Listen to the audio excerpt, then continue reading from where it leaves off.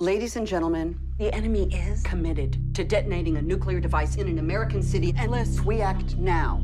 Elizabeth, you're confident these men will be at this place at this time. I am. So, let's go in this thing.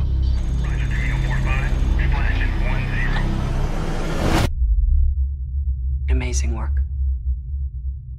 I knew I could count on you. Students, we are honored to have secured the talents of one of the most brilliant minds in American foreign policy today. I resigned my post 4 years ago. After that, I was a figure of controversy. Thank you for your service to the country. How many people died? How many? Maybe you should introduce yourself.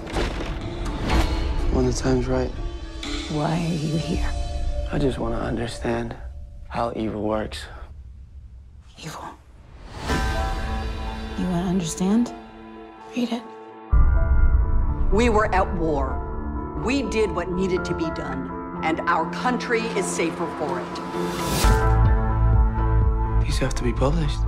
There are elements within the White House who would make sure these never see the light of day. Decision was made, an order was given. You're either with us or against us. It's as simple as that. That bomb was dropped on a lie. What should we do with Libby? Take her. I'm no longer on your team. Are you suspicious of everyone now? We have to win this war. Total victory.